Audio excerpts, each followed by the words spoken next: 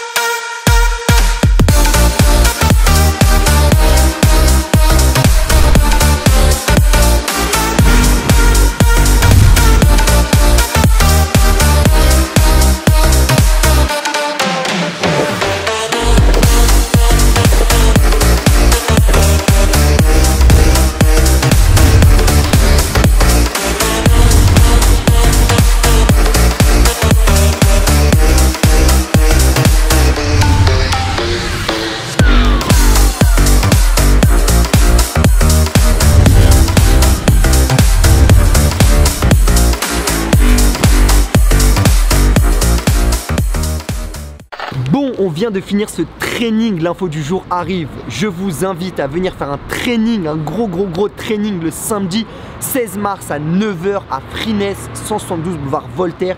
On va refaire sûrement le training que vous venez de voir avec Mr. Félix, Fabi, Mr. Raphaël. Vous venez, femmes, hommes, enfants, musclé, pas musclé. Tout le monde est bienvenu. Voilà, tout le monde est le bienvenu. Il y aura ma copine aussi. Donc si jamais vous êtes intéressé par travailler plus les fesses, et après on ira en direction du salon du body fitness pour ceux qui sont intéressés.